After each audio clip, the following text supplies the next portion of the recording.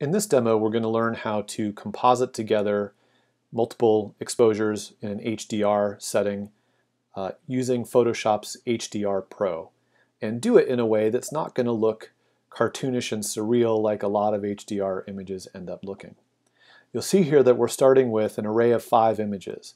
This is the first image that the camera thinks is the correct exposure, otherwise known as EV0, and we can see that the window's a little bit blown out, the shadows are very, very dark.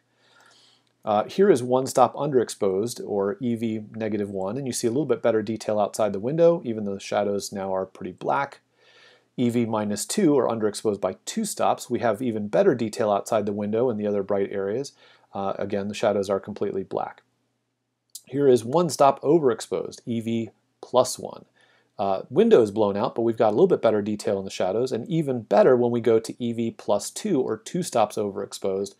Now, the window is completely gone, but the shadows look way better. So this is going to be our 5-stop array.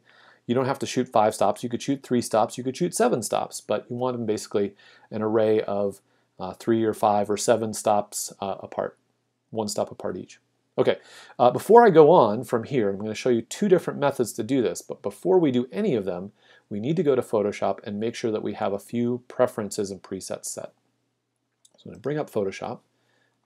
And there's my eventual finished image, but we're going to get rid of that for a second. I'm going to go into Photoshop to my preferences and down to Camera Raw. And you want to go to the Camera Raw preferences, and it might start you off at General, but you want to switch to File Handling Preferences. And then right here under TIF, we want it to say automatically open all supported TIFs basically into Camera Raw. So any TIF that could be open in Camera Raw will be opened by Camera Raw. Click OK. Now we're going to go to the Edit menu and down to Color Settings. And in Color Settings, I'm going to keep my working space as Adobe RGB 1998. And down here, where I often have this set to convert to the working RGB, in case you have that, you want to switch this so that it preserves embedded profiles. We've got some images that are in Pro Photo color space, and we're going to keep that color space when we open them into Photoshop. Okay, otherwise we can click OK. Let's go back to Lightroom, and we're going to see the Lightroom method for getting to a certain position in our process, and then we'll learn the Photoshop version. Very similar. Okay, so here I have my 5 images. I'm going to select them all. If they weren't already selected, I can do Command-A or Control-A if you're Windows.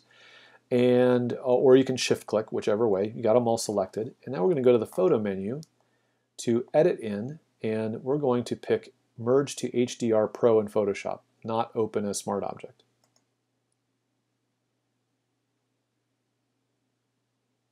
At this point, Photoshop goes to work opening these images. It's going to create a stack of them in the Layers palette. You'll actually kind of see it happen here.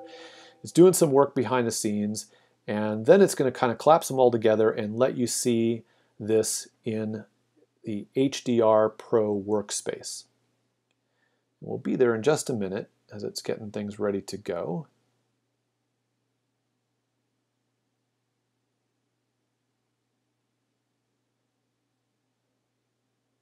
And here we are. Now, when you first get to this workspace, it's likely going to look like this. So don't be surprised if that looks a little bit different on my screen than yours. However, at this point, I'm going to show you the Photoshop method for getting to this exact same point. So I'm going to hit Cancel. You would hit OK probably if you'd gotten to this point through Lightroom. Actually, don't hit OK just yet. I've got something or other to show you, but we're going to get back to the same point by a Photoshop route. So I'm going to hit Cancel. So how we get there through Photoshop if you didn't have your images in Lightroom. I prefer to work from Lightroom, but you might want to work just from Photoshop. This is how we do it. In Photoshop, you're going to go to the File menu, down to Automate, and over to Merge to HDR Pro. It's going to bring up this little dialog, and one of your options is to browse. So I'm going to browse and go find my images, which are in my HDR demo folder. Here they are. I'm going to select those images and click Open. And now click OK. By the way, you'll notice there's an option down here to attempt to automatically align source images so that if maybe you shot with a tripod, but maybe the camera got bumped a little bit, you want to make sure that all those images line up perfectly. That's what it's going to do. So I'm going to click OK. Photoshop's now going to go through the same process that we saw before and get back to the same point that we got to through Lightroom.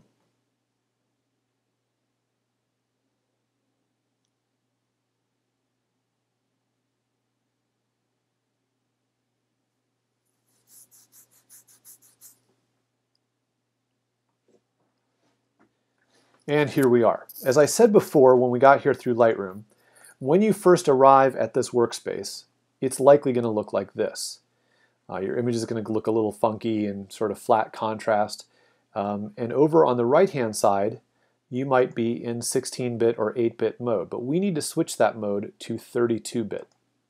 When we do that, a bunch of sliders disappear, and you're left with just this. And here's how you want this to look. You want this option off. It might be on by default. Turn it off. Okay, at this point, we're now simply going to go down here and click OK. Photoshop now does some more work, and it's going to present us a not great looking image in Photoshop. Don't panic. Yes, the window's blown out, but don't worry. What we're going to do from here is save this off as a 32-bit kind of mega raw file. And what we're going to do here is go to the File menu, Save As,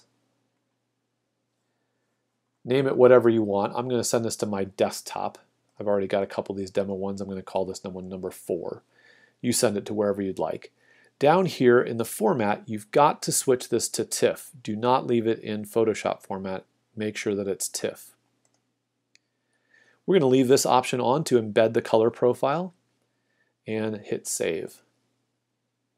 Now, in this little TIF dialog, this is very critical. We want to make sure that the bit depth is 32-bit float. And the image compression should be set to none. Then we click OK. The Photoshop is saving off kind of a separate version. Think of it almost like exporting out a version of this file. So this file that we're left with looking here, we don't need it. And when we click it closed, it's going to say, do you want to save it? Don't panic. You did save off what you wanted. You don't need this anymore. So we can click just don't save. Now at this point, we've got that file exported to our desktop. And I'm going to bring up my desktop, and here it is, untitled HDR4. You can see I've done this demo a few times. There it is, ready to go. I can drag this straight into Photoshop, and it's going to open up into Adobe Camera Raw workspace, just like any other raw file. And at this point, I can go to town and work on this, just like you would any other raw file. Now, I want to bring in more of detail in the highlights, so hey, I'm going to bring down highlights. Wow, look at that. All that detail emerges back here in the highlights. I might want to bring up my shadow tones, and I can. And look at all that information show up in my shadow tones. You know, I think maybe this needs a little bit of boost in overall exposure. Hey, look at that. Just like any other raw file. Maybe I want the temperature to be a little bit cooler.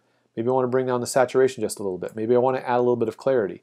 You can do this just like you're editing any other raw file, and it looks fantastic, and it looks like a real photograph that has all the detail that I would see if I was standing there, but my camera couldn't capture.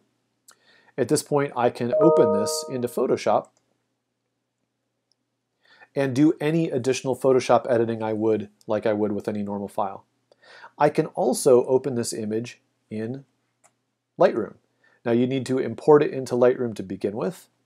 So if I go to Import, and I'm going to go to my desktop. Here is my number 4 image. I'll turn off this one. We'll just import number 4. I'm just simply going to add it.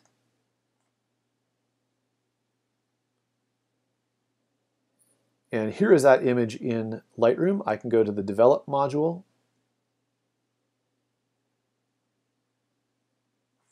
Need to pick that image.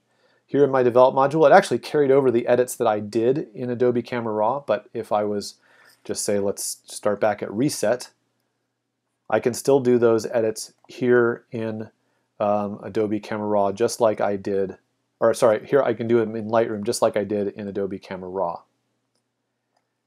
All the same adjustments. Like I desaturated that last one just a little bit, I brought up clarity, and you know, I think that image looks really terrific. I might even bring down magenta a touch. And I've got a very photographic looking image that has that full tonal range. Okay, and that is it.